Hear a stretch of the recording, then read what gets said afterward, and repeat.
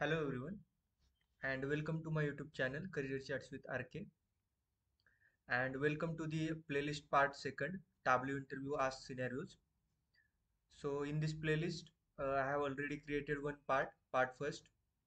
If you did not see that part, so please go and check that part first, Tableau scenarios as well.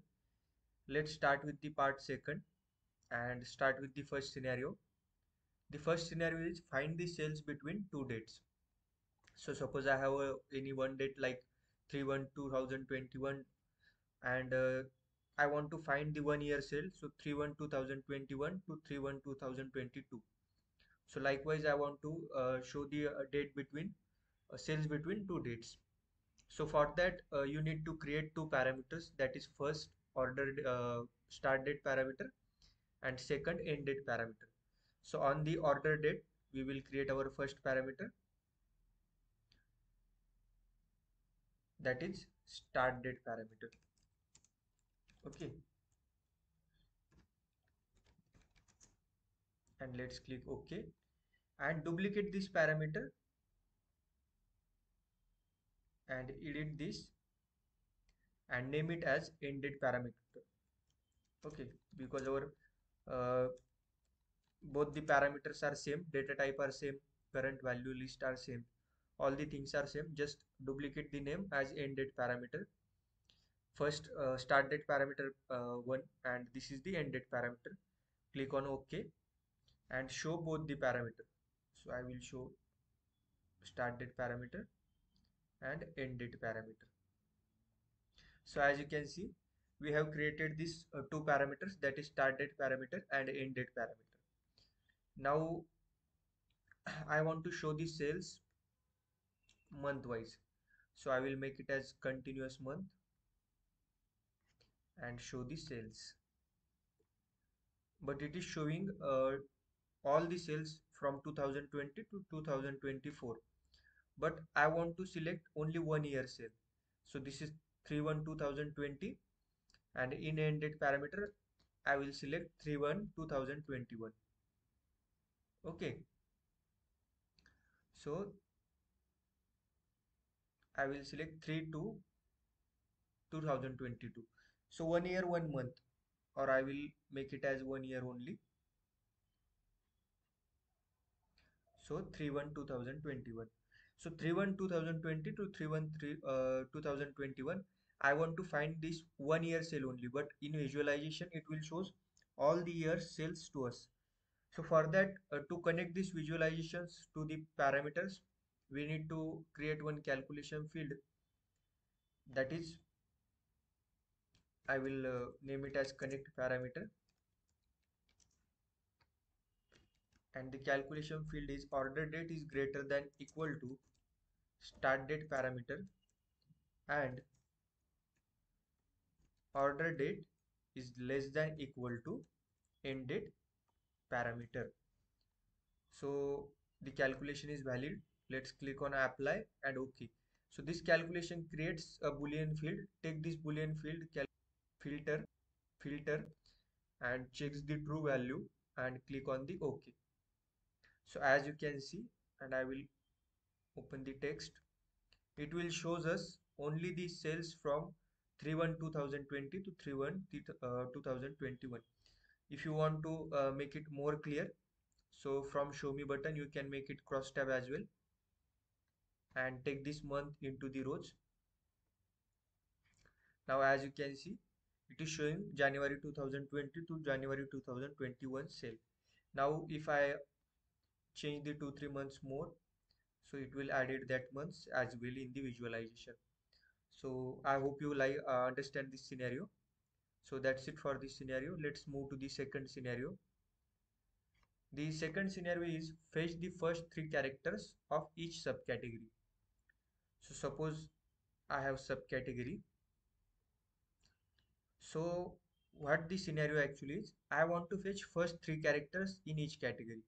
So suppose here is the accessories. So I want from accessories ACC, APP, ART, because it's only the three characters. So it will fetch all the characters here.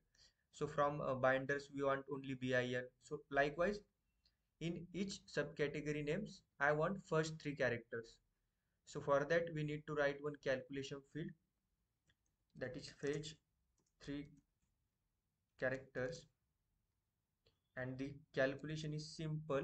Left this string is subcategory, and comma we want to fetch three characters. Let's The calculation is valid, apply, and OK, and take this into the text. So as you can see, we have fetched only the first three characters in each subcategory. Likewise, if you want to fetch suppose last three characters, so for that we have we will duplicate this field. Just replace, sorry, I will duplicate this and just replace left with right. Okay, so it will fetch right three characters from every. So as you can see, it will fetch the right three characters from each subcategory. So I hope you understand the scenario, and that's it for this scenario. If you have any doubt, please comment me in the section. We will definitely resolve that doubt as well. So let's move to the third scenario. The third scenario is fix region percentage. When I unselect any region, other region percentage should be same. So I will take region first in the rows, and then I will take sales, and I will make it as percent of total, and I will show the filter, region filter. So basically what is the scenario? Whenever I unselect any region, so other region percentage should be same. So now as you can see, central region is 21.63, east region is 29.74, south region is 16.84, and west region is 31.84. So if I unselect this west region, so other region percentage should be remain same. So this is the scenario, but what happen here, if I uncheck the west region, the other region percentage is changing. So I don't want like that. I want to fix the other region percent as well. So for that you need to write one calculation field. I remove this sum of calculation here, or I will write the new calculation, that is fix region percentage. Okay, so you need to write one calculation, that is fix. So I want to fix region and region sum of sales. Let's complete this divided by fix sum of sales. So it will fix your sales percentage as well. So let's take this into the visualization. Now this is our calculation field, fix region. So I will make it as percent. Okay, so now as you can see, this is our calculation. So if I unselect any way, so other region percentage should be remain same, but in this first our only sales, so it is changing. So I will remove this. Now as you can see, if I unselect any region, other region percentage should be remain same in the visualization. So this is our scenario, and that's it for this scenario. I hope you understand the scenario. Let's move to the next scenario, that is highlight above average line bar in different color and below average line bar in different color. Okay, so for that we will take subcategory in the columns, cells in the rows, and we will add average line from the analytics pane. So now our visualization is ready. Now what we want to color the above average line bar in the different color, above average line and below average line bars in different color. Okay, so for that we need to write one calculation field, that is highlight bars. Okay, and the calculation is if sum of cells is equal to window average sum of cells, then we want sum of cells, else what we want, else we want window average sum of cells. And let's end this calculation. The calculation is valid. So what we do in the calculation, if my sum of cells is equal to window average sum of cells, then we want sum of cells, else we want window average sum of cells. So that's it in this calculation. Let's click on apply. Okay, and take this calculation into the rows, make it dual axis. Okay, make it entire view. From marks, make it bar chart. Okay, and now you need to synchronize the axis, and as you can see, our bars below average line bars are different color and above average line bars in the different color. So I hope you understand the scenario. First you need to, I will show you again. So first you need to create calculation field that I have already created. Okay, take this calculation field into the rows and make it a dual axis chart. After creating dual axis, make it as entire view, and from all make it as bar chart.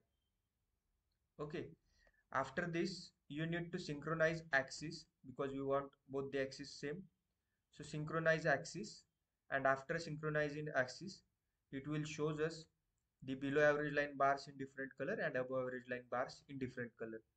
If you want, you can change the color palette from here as well. So that's it in this scenario. Let's move to the next scenario, that is create dynamic average line on visual. So suppose I have any visual, I will take again subcategory and cells here, and I will add the average line from the analytics pane. So now this is the fixed average line, okay, in the visualizations.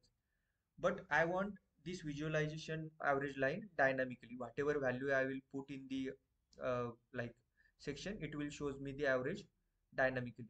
So for that you need to create one parameter on the average line. So click on the average line, edit average line, and from the value select create new parameter and name it as dynamic average line. Okay, so the current value is 1.